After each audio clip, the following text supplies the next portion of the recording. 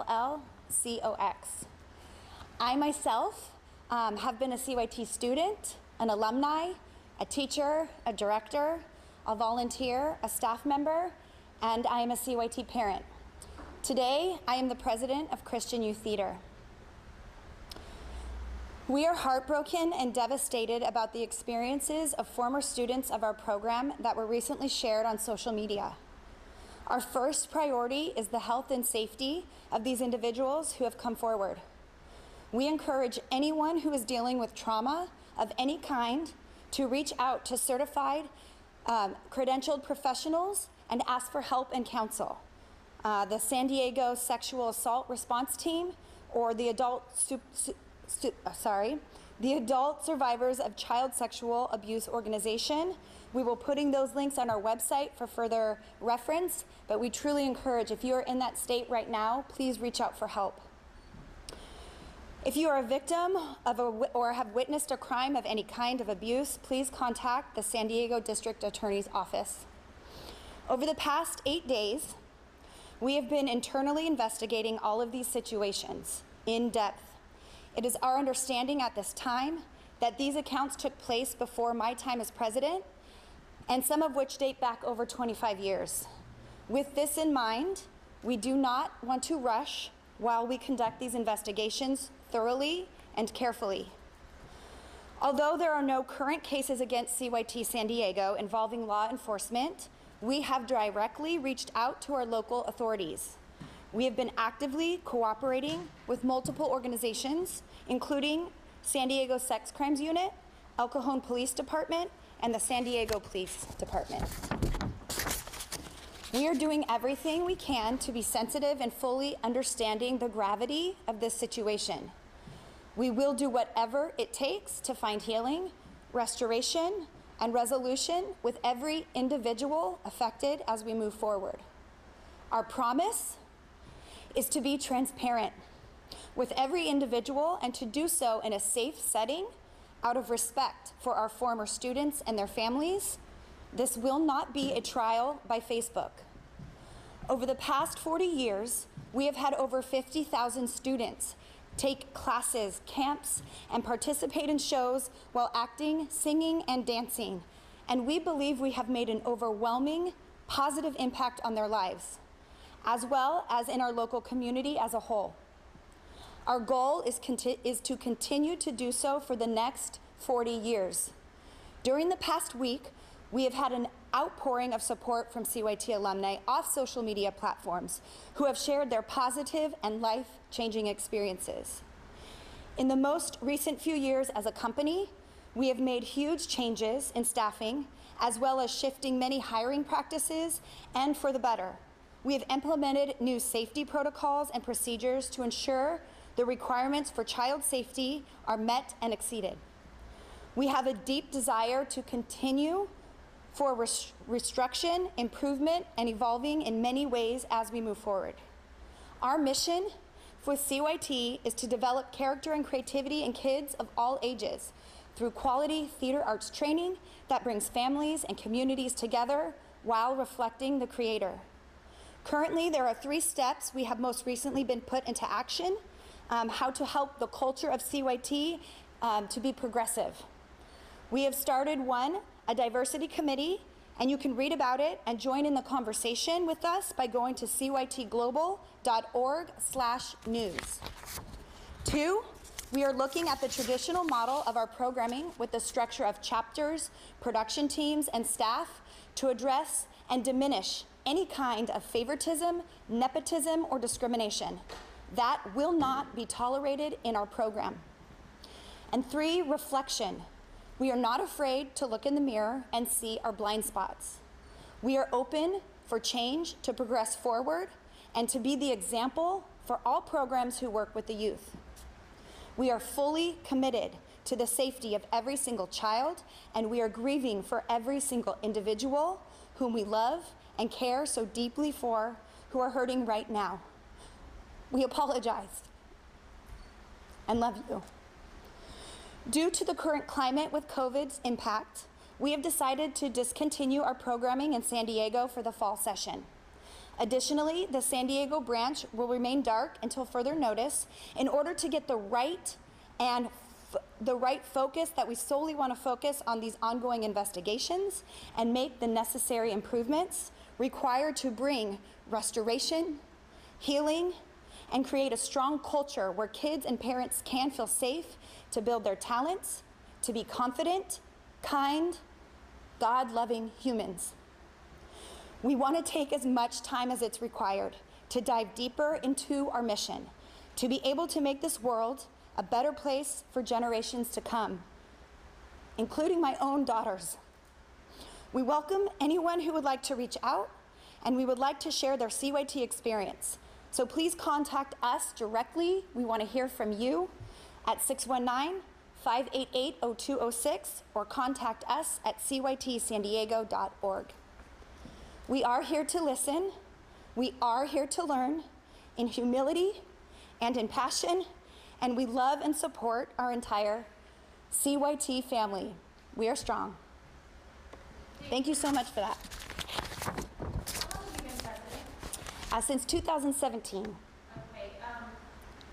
A lot of the people are saying that CYT knew. Did you know about any of these allegations or any concerns regarding this happening? I did not until it all came out on social media, but I don't want to engage in the dialogue online, and until we've been able to fact find and do the investigation and get more information in order to move forward with restoration. Okay. Just respecting the privacy of each individual and what's come out, and we understand they've been vocal about it, but there's others involved, and so we just want to be respectful to that and be able to do our work to be able to understand it, because no, I was not involved in those to understand what was that leadership then. Because there was a teacher hired within the past few years who had complaints against him over the past 20 years, and apparently parents came to you guys and raised these concerns, and I've seen the emails. And there is, again, I don't know what individual you're talking about, so if you want to disclose that in public, but I can't answer that without knowing the name that you're referring to. We're talking about Tony at Chula Vista High, a very public investigation by the Voice of San Diego at the time. He was cleared of criminal wrongdoing. However, as recently as spring of this year, he was teaching an online class, and he continued to be rehired after that scandal broke. And specific emails from you indicating that you're going to hire him. And that those classes never went to fruition, so he has not taught for us since that. And there has been no paycheck or nothing involved in him getting that. So again, to be respectful for the privacy for people, we'd like to do, again, some investigation on that and make sure that we have all the facts intact before releasing it in a public statement. Was it you who said came out and said that one of your own family members has also... Me who came out? You came out and said that one of your family members has had something in the past they're concerned about, issues like this? Yeah. Yes. Anything you can say about that, how it's affected you? Yeah. I mean, it's affected us greatly. My family's grieving, and we're hurting. But again, I'm not going to disclose any information without protecting my family, without protecting the individuals. And so, but yes, it is a family. You say how long ago that was? I don't have that year off the top of my head, but it was 20 years ago. Yeah, I was 12. I was 14 at the time.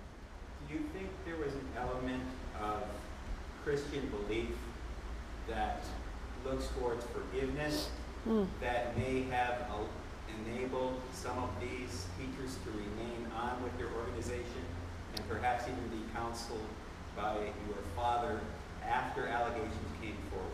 I can't answer that in that I don't have enough knowledge to know what those decisions were made at that time, and that's part of our investigation to find out, and we are committed to finding out, and we are committed to being transparent about what that could have been. But I can't speak on behalf of what that belief would be at that time.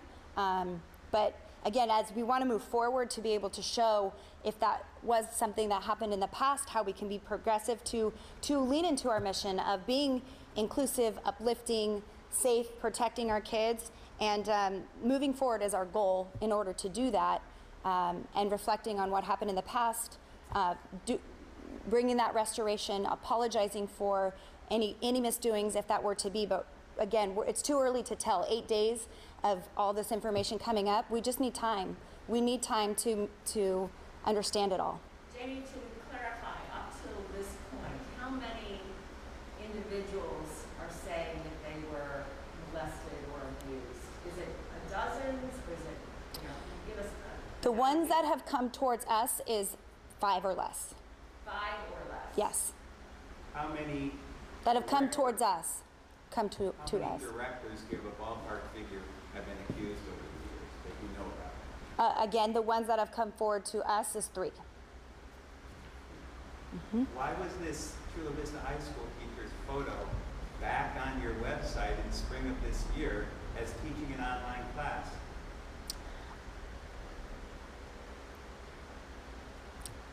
The class didn't go through. He never was in front of children.